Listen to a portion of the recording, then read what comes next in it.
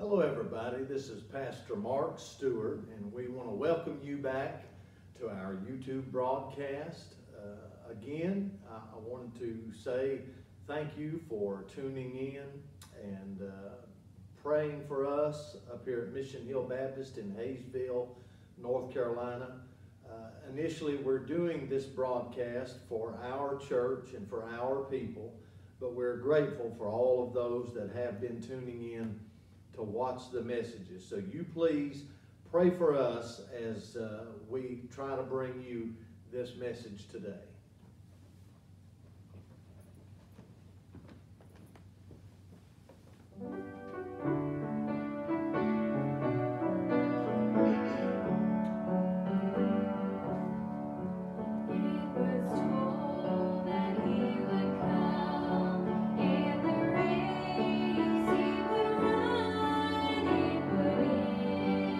On and on, but they crossed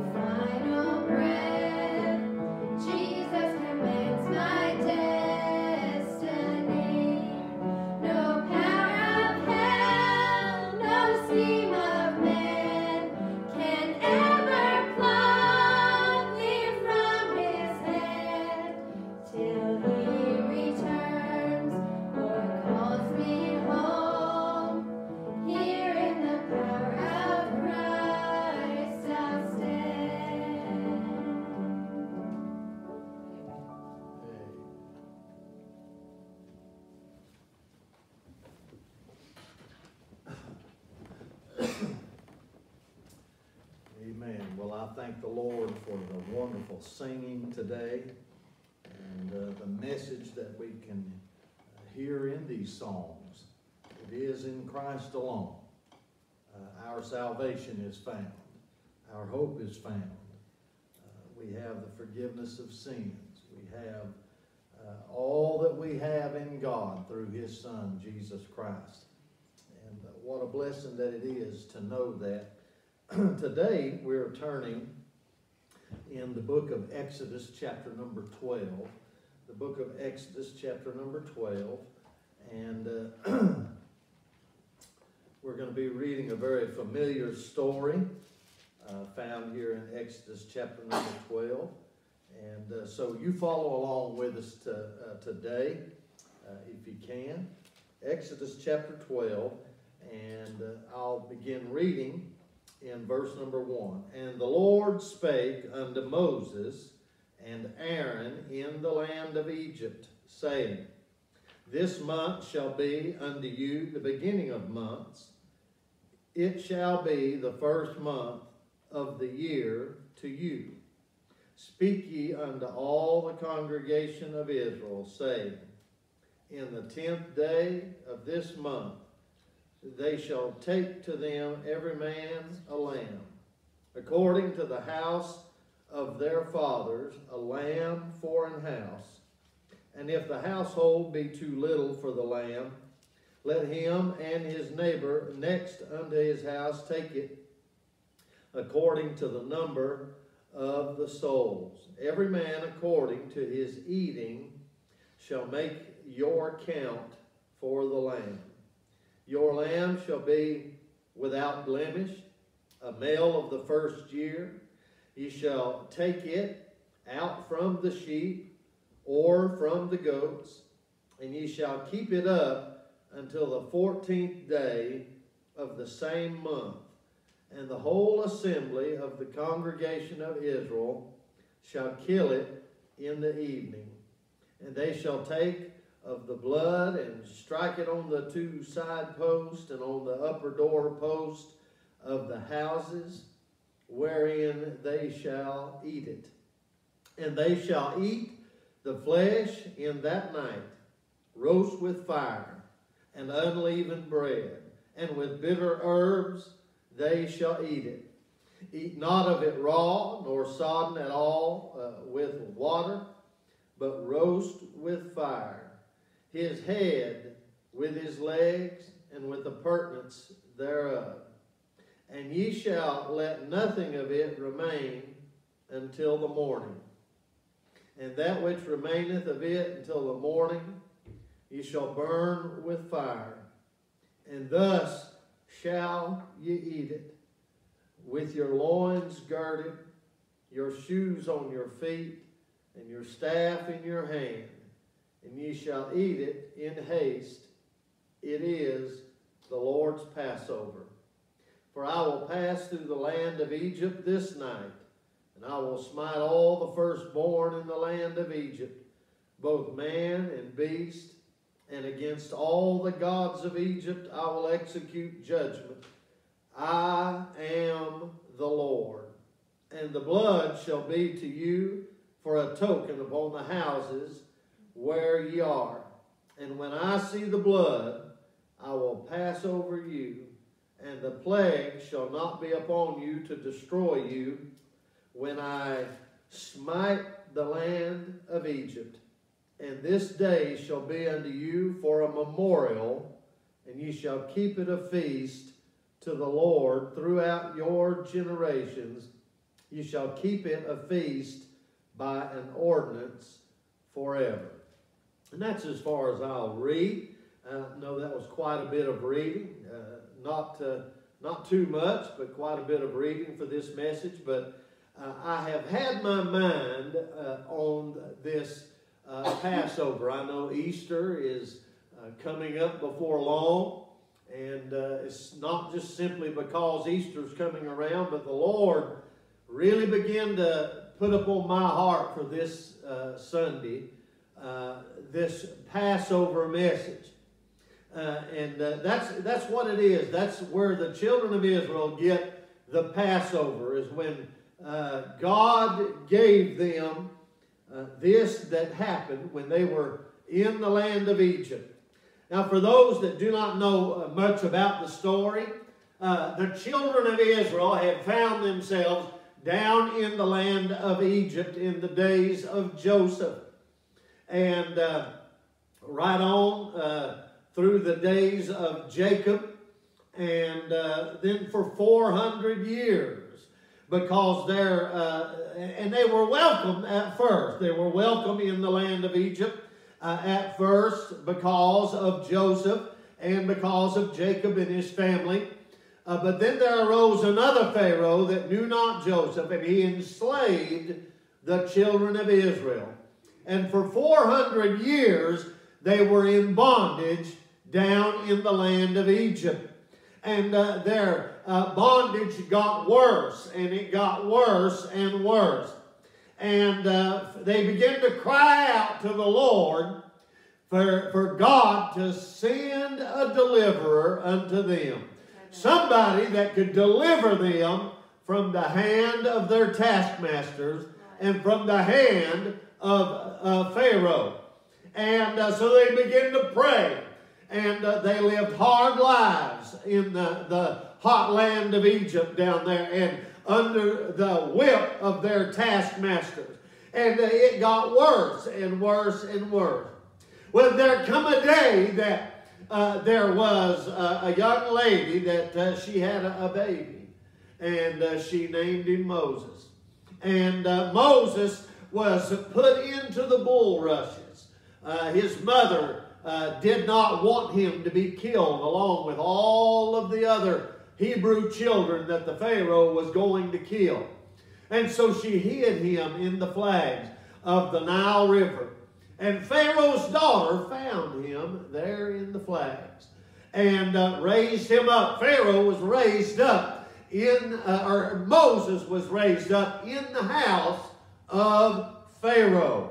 And Moses began to see all that was happening to his brethren, the Hebrews, and how that they were abused. And the story goes on that Moses wound up having to flee Egypt, and he spent 40 years being a shepherd in his father-in-law's house. And then God called Moses to come back. He is the deliverer that they had been praying for. He was called to go back into the land of Egypt where he had fled from.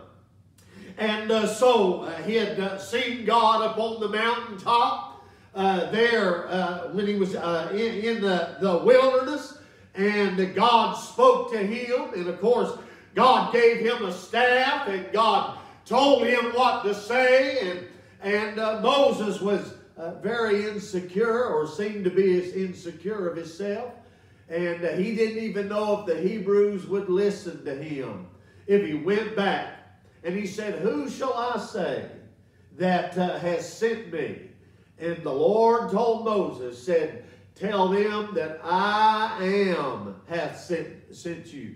And so Moses now has a message. He is being sent to be the deliverer for the Hebrews down there in the land of Egypt. And the Lord began to send one plague after another into the land of Egypt, because that Pharaoh would not let God's people go. Many people have heard that saying, Pharaoh, let my people go. That was God saying to Pharaoh, let my people go. Let my people go. And Pharaoh would make a promise and tell Moses, I'll let them go. But then he had hardened his heart, and he would not let them go. And that's the way the devil is. The devil, he's a liar. He doesn't intend to ever give God's people any leeway at all. Are you hearing me? Yeah. And but here they are, the children of Israel, in bondage, and it's getting worse and worse. And God begins to send plague after plague. He sent frogs down in the land of Egypt. And that was a detestable thing to those Egyptians. All those millions of frogs coming in their streets and coming in their houses. coming into Pharaoh's palace. And I mean, they were just by abundant. God sent those frogs into the land of Egypt. And I'll say this about the plagues that God sent. If you'll study the plagues that God sent into the land of Egypt, those plagues, every one of them, had something to do with the gods that the Egyptians served. And so what God was trying to say to Pharaoh was that he is the true God. Right. Their gods that they're worshiping are not the true gods. That God is in control of all creation. Amen. And God was in control of those frogs. And then God sent lice. I mean, could you imagine just a nationwide lice infestation like you've never seen?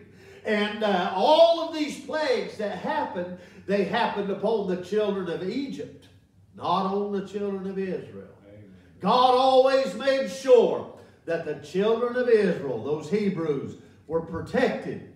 But these plagues that come in, they affected those in Pharaoh's house. They affected those that were Egyptians living there in the land of Egypt. So here this lice plague takes place. And then flies come in. This plague of flies. And then the fourth one was the murrain upon the beast. It was a plague. It was a blight. It was a sickness only upon the animals of the Egyptians. It was amazing that it did not affect the cows of the Hebrews or the donkeys or the camel, anything the Hebrews had. It didn't affect them, but it affected all the animals that were belonged by Pharaoh and by the Egyptian. And so that was the murrain upon the beast. And then there was the boils that began to come upon the men and the women and the children that were Egyptian. Boils smitten upon them. Boils from their head to their feet. And all of this, God was just saying, let my people go. Let my people go, that they may come into the wilderness and worship me. That's all Pharaoh had to do, was let God's people go. God wasn't asking Pharaoh for anything that was not his. Amen? God said, I want my people to come and worship me. Let my people go. But he wouldn't let them go. And so God was sending plague after plague, 10 plagues altogether. After the boils, the hail that came down from heaven. Hailstones that came down that was so big that if one hit you, it was enough to kill you. And I don't know how many thousands were killed. And all the animals, that were still alive were killed by those hailstones that came down out of heaven. And God sent them. And then after that, there was locusts that came into the land. Locusts that came and devoured the land. Wiped out the crop only for those that were the Egyptians. Only those of the house of Pharaoh, not of the Hebrews. They still had their farms. They still had what they were growing, what little bit they had. God did not allow the plague to affect his people. And it's because they were under the shadow of God's mighty hand. Amen? And here they were. And the locusts came in. Then darkness came into the land. Exodus chapter number 10. There was a darkness that came into the land. Now here we pick up, it's coming to the last plague. And the last plague is going to be the death of the firstborn. Now I'm getting into the message right now. I wanted to lead up to this so that some of those that may be watching have never heard of the story of the Passover and all that it entailed and all that it was that God wanted his people let go by Pharaoh. God said, let my people go. And he wouldn't. And so Moses was sent down as the deliverer. He was God's spokesman. And he told Pharaoh, God, Jehovah, I am, wants you to let his people go. And he said, Pharaoh, this is the last one. If you don't let God's people go, God's going to smite all the firstborn in the land of Egypt. And now I'll tell you, this is going to be any firstborn. And this one had a hinge on it. You see, this night God told Moses to tell all the children of Israel, said, you're going to take a lamb. This is going to be a Passover lamb. And we read it in your hearing. And this lamb, you see, ever since the beginning of time, God has always demanded a sacrifice for sin. Right. And God has always demanded a blood sacrifice of an innocent lamb or a bullock or 2 pigeons or 2 turtle doves. However that it was to the making of the house. Some houses had more, some houses had less. The houses that had more would bring a bullock. Those in the middle would bring a lamb. Those that were very poor brought 2 turtle doves or 2 young pigeons to be sacrificed. But it took the blood. It was a blood sacrifice of those innocent animals. And so God said this. He said, they shall take every man a lamb, according to the house of their fathers. A lamb for a house. And then he said this. He said in verse 4, the household be too little for the lamb. So it goes from being a lamb to the lamb. It's not just any lamb, it's the lamb. And Christ is the lamb. Amen. He's not just any lamb, he is the Lamb of God. Yes. But then he goes from a lamb and the lamb, and many preachers that preach this. Then he said in verse 5, your lamb shall be without blemish. I want to ask you a question today. Is Christ your lamb? Is he just any a lamb? Is he a lamb? You know about it? Or is he your lamb? You're going to need the Lamb of God. You're going to need his blood. You're going to need his sacrifice. And this night, the night of the Passover, why is it called the Passover? God said, when I see the blood, I will pass over you. Amen. And he said, I'll make sure that the destroyer passes over you. Amen. And so they were supposed to be in their house. And God said, I want you to take the blood of that lamb, your lamb. And he said, take the blood and strike it on the 2 side posts and on the upper doorpost of the house. Now, I had seen this. Why didn't the Lord say just smear it? Just smear the blood, just paint it on. But he said, I want you to strike it on the 2 side posts and on the upper doorpost. And I'll tell you why I really believe it is a picture of the Lamb of God's hands being struck by the nails and the blood that would have splattered on the side of the cross. And the crown that was planted on his head that left the blood on the upper post. Are you listening to me? Amen. God knows what was going to happen to his son long before that it ever happened. Amen. God said, I want you to strike that blood on those upper doorposts and the 2 side posts. And then he said, you're going to eat this lamb. You're going to eat it that night. You're going to eat it with bitter herbs. You know why? Because it was a bitter death of the lamb.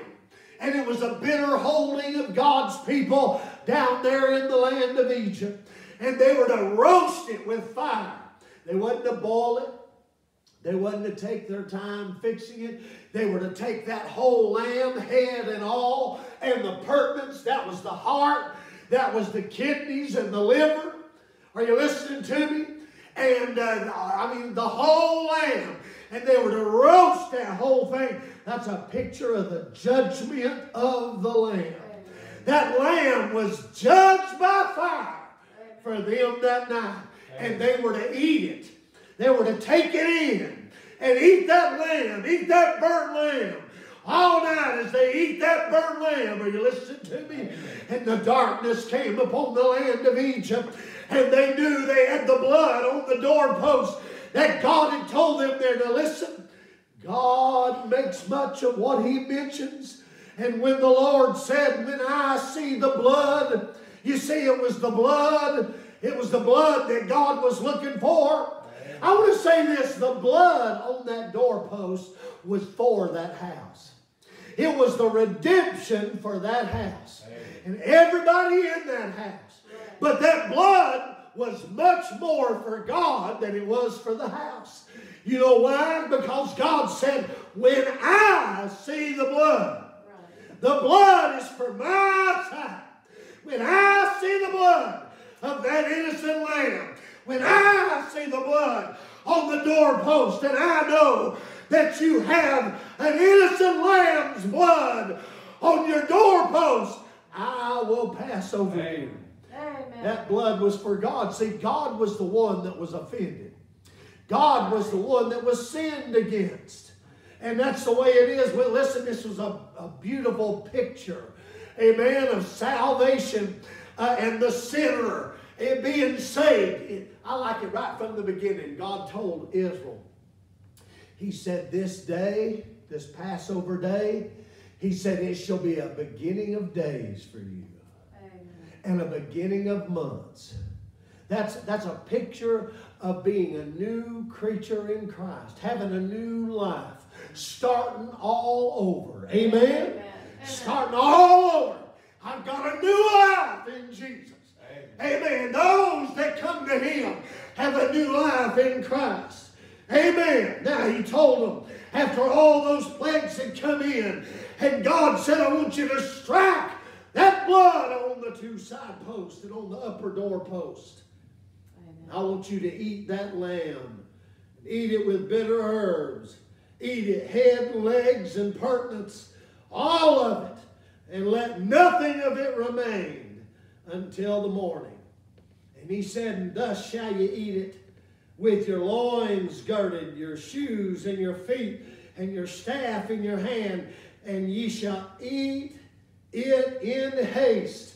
It is the Lord's Passover. Right.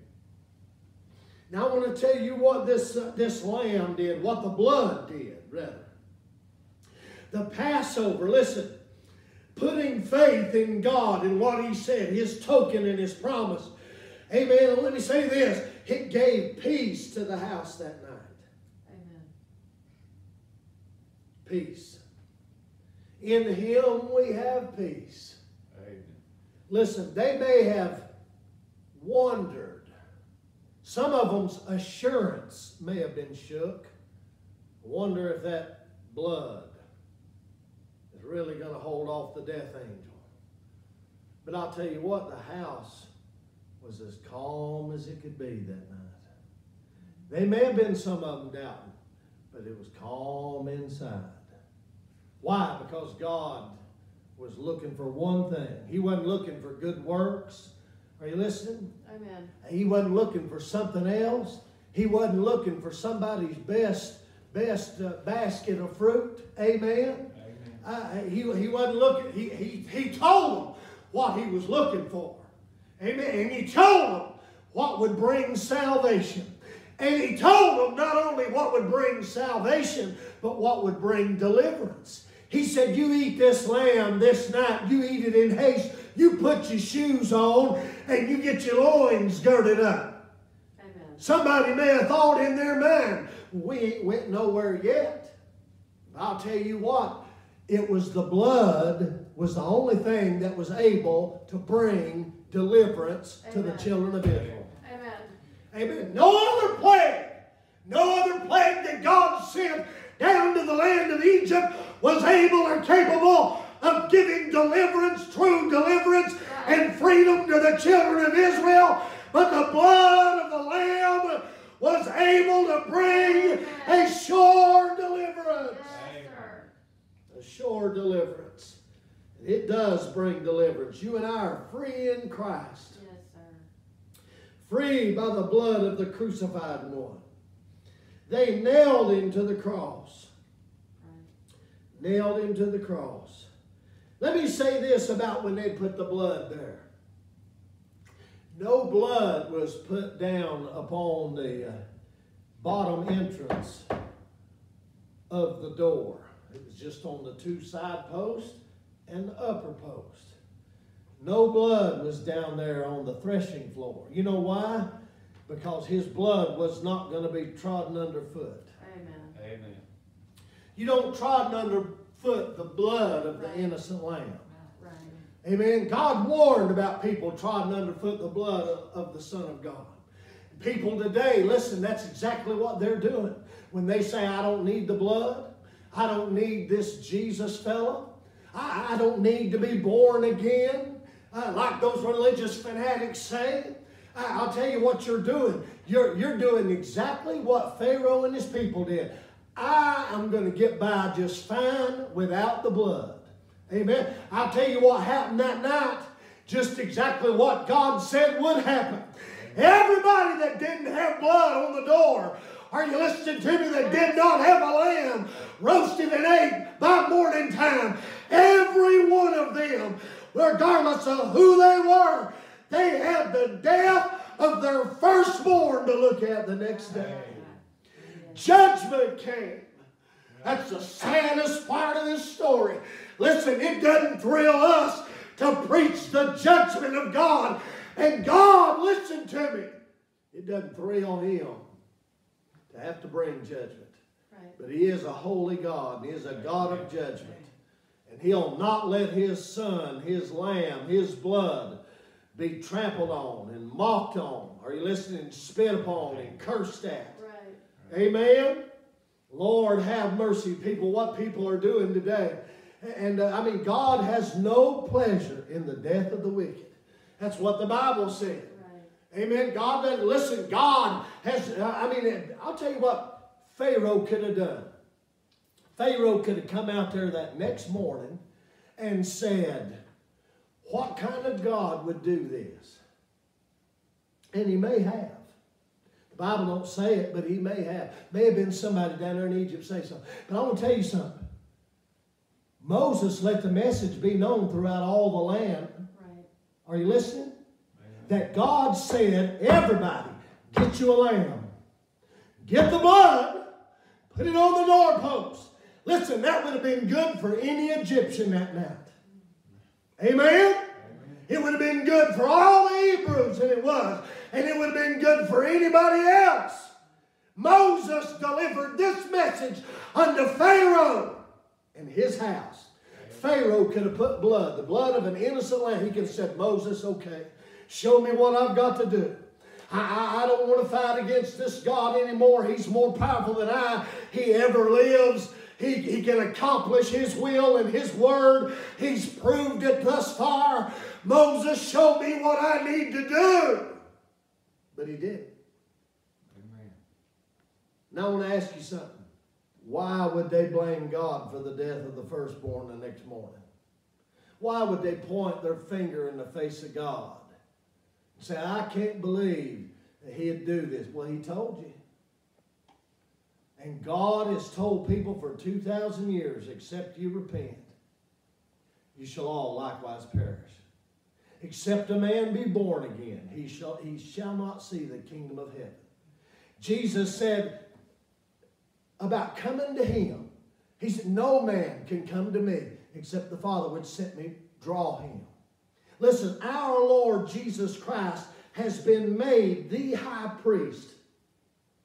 He has been made the sacrifice, the Lamb of God. He took his blood into the third heaven where God is. You know why? So that God's judgment seat would be a mercy seat for you and I. Yeah. Amen? That's what the blood does. The Bible tells us that Christ, seeing then we have a great high priest that is passed into the heavens, Jesus, the Son of God, let us hold fast our profession. Amen. Right. For we have not an high priest which cannot be touched with the feeling of our infirmities, but was in all points tempted like as we are, yet without sin.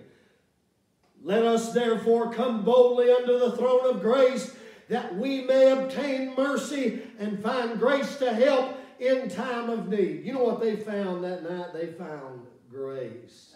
Amen. They found grace in the message. They found grace and forgiveness. They found a Passover in the blood of that Lamb. God passed over those houses that night, and He passed over those ones that had the blood on the doorpost.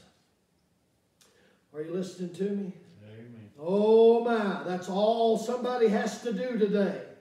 That's all somebody has to do. Christ will bring peace into your house. Amen. Amen? I will pass over you. When I see the blood, I am the Lord. I will execute judgment. God will do exactly what He said. He said, it is the Lord's Passover. This is a picture, and God told us in the New Testament this was a picture. Right. This is a picture of salvation. Amen. You know what happened after this? You know what happened after this? It's what's called the Exodus. The great departure. I was thinking on spiritual terms earlier today, and I was thinking, plague was sent. God's people were worried about the plague. God said, you'll be safe in the blood. And after the plague came through and passed over, there was an exodus, a departure. Now, I'm not saying that the rapture is fixing to take place, but boy, wouldn't that be a pretty picture? Yeah. Amen. Wouldn't that be a pretty picture for God to just take us out of here? Amen. Amen. Oh, yes. There's a departure. They saw things that they'd never seen. They saw God in a pillar of a cloud and a pillar of fire. Amen. Pharaoh came after them in hot pursuit, but God divided the Red Sea and let His people cross on dry ground. Drowned Pharaoh and his army in the Red Sea. There was a great deliverance. Amen. A great deliverance that God not only brought His people out of Egypt, but brought them through the Red Sea and brought them out to the other side, and no more Pharaoh behind them. Amen. A great deliverance. Amen. After that, there was Moses' song. Moses sang that wonderful song of God's deliverance. Amen. Thank God for the song and the peace that God can put in our heart and our lives. Knowing that we're saved, knowing that we're trusting in something, not ourselves. Listen, I don't think a one of them would have been crazy enough or ignorant enough to just trust in their self that night. This was serious business. Right. And God gave them the plan. God gave them the message. God gave them the way to escape. He said, you take that lamb. A lamb. The lamb. Your lamb. He needs to become personal to you. Right. You need to trust the blood of the Lamb of God. Amen. Because when God comes, when He sees the blood, that's what He's looking for. He's not looking for Baptist. He's not looking for Pentecostal holiness. He's not looking for names. Are you listening to me? He's not looking for religion. He's not looking for good works. He's looking for the blood. Amen. Amen. He's looking for the blood of His Son. Some people today say, well, I don't believe in that old bloody religion. Listen, there ain't but one kind, and it's bloody. Amen. Right. It took the death of God's Son. God's Son left heaven, left everything that He always knew. He's the Creator. He is in the beginning. He said, let us make man in our own image. He is the Creator. John 1, in the beginning was the Word. That's Jesus. And the Word was with God, and the Word was God. The same was in the beginning with God, and all things were made by Him. And without Him was not anything made that was made. And in Him was life. John saw him and said, Behold, the Lamb of God that taketh away the sin of the world. Amen. Listen, there's not a soul that would ever watch what I've been saying that could say, my sins are too many. My sins are too bad. It's not enough to cover and wash all that I've done away. Oh, yes it is, my friend. Amen. Whosoever will, he said, let him come. Let him come. Oh, everyone that thirsteth, come.